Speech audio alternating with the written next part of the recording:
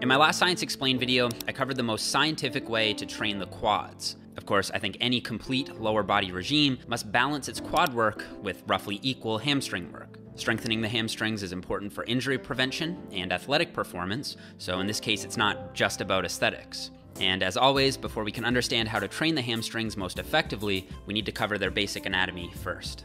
For practical purposes, the hamstrings can be split into a lateral, or outside aspect, and a medial, or inside aspect, and then a proximal, or upper, and distal, or lower region. The hamstrings are made up of 4 distinct muscles. Starting most medially is the semimembranosus, with the semitendinosus in the middle, and the biceps femoris sitting most laterally, which is itself split into a short head and a long head, which have slightly different functions. So the semimembranosus and tendinosus both originate at the pelvis and insert on the tibia, which is the big shin bone. The biceps femoris long head also originates at the pelvis and also inserts below the knee, but on the smaller fibula bone, just lateral to the tibia.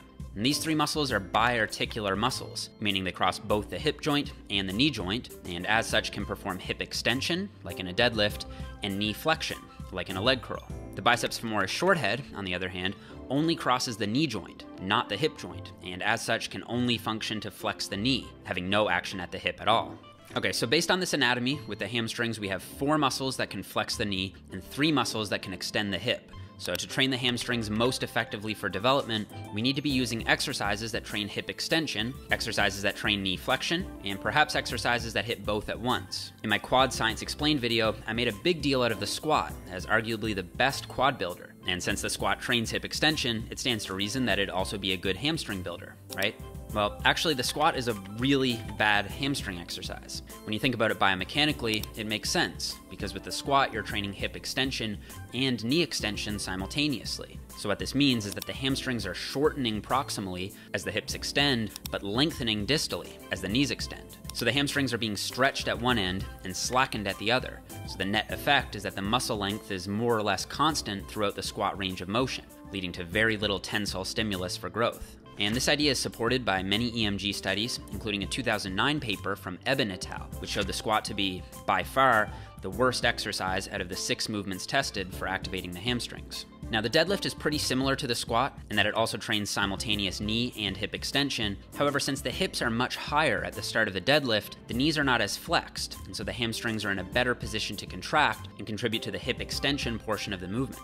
And again, this plays out in EMG data, where we see that according to a 2002 study from Escamilla and colleagues, both conventional and sumo deadlifts lead to quite high levels of hamstrings activation. And if you remember this study from the Quad Science Explained video, again, while the squat sucked, the deadlift was #1 for hamstrings activation. And while the stiff-legged or Romanian deadlift variations are popular movements for isolating the hamstrings, research hasn't shown much activation difference between these movements and the conventional deadlift. But with that said, I still prefer using a straight leg for hamstrings emphasis because it places a greater degree of stretch on the hamstrings, which may be important for anabolic signaling. Other exercises that train pure hip extension like the lower back extension and reverse hyper are also quite effective at hitting the hamstrings and can be included in a solid hamstrings focused program. So I've been talking a lot about hip extension based exercises, but what about knee flexion? Well, for the most part, any exercise I can think of that involves flexing the knee is going to have pretty high hamstrings involvement. I'm not going to make a big deal out of nitpicking the differences between these. However, one 2012 study looked at EMG activation for 14 different exercises and found the slide leg exercise to come out on top. One thing I really like about this exercise is that the hips are being actively extended while you curl the legs in. And while it's a bit awkward to do as they did in the study, I think a more practical alternative is Brett Contreras' gliding leg curl, where you fully extend the hips and curl your body in toward a high plyo box while hanging from a barbell. Another variation on this I found to be helpful can be done on a seated rowing machine, where you put your feet on the seat, upper back on the floor, and curl the seat in toward your body. And I think the reason why these exercises are so good for the hamstrings is that they have to work to keep the hips extended isometrically and to concentrically flex the knees at the same time. The glute ham raise is another exercise that hits both functions at once, so all of these are great.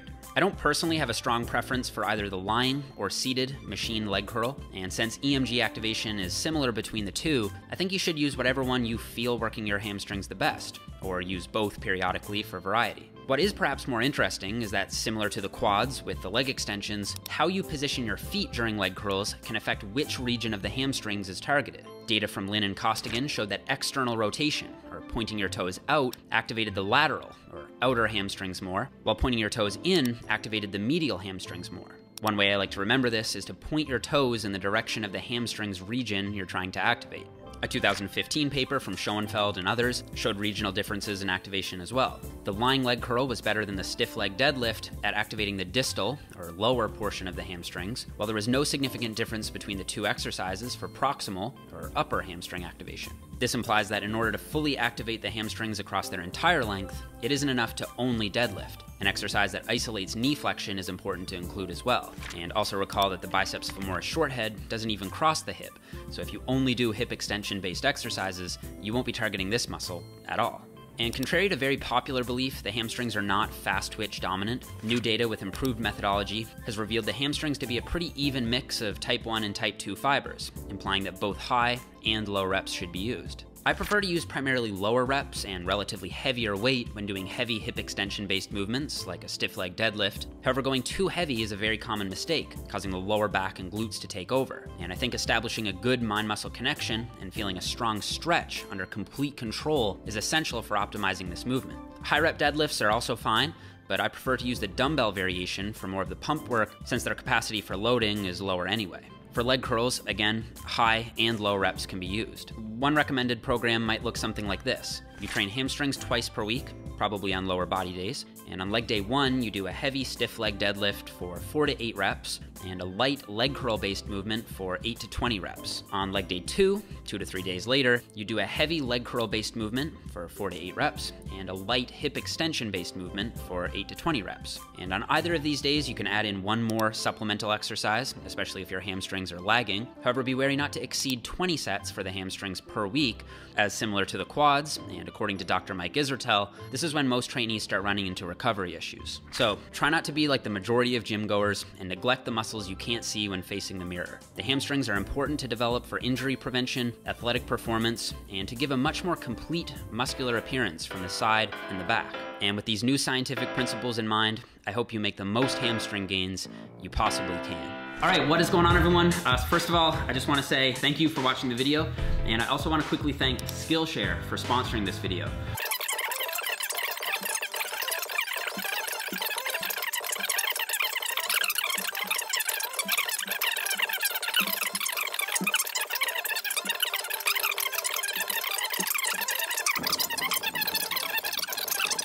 So I've got lots of content coming.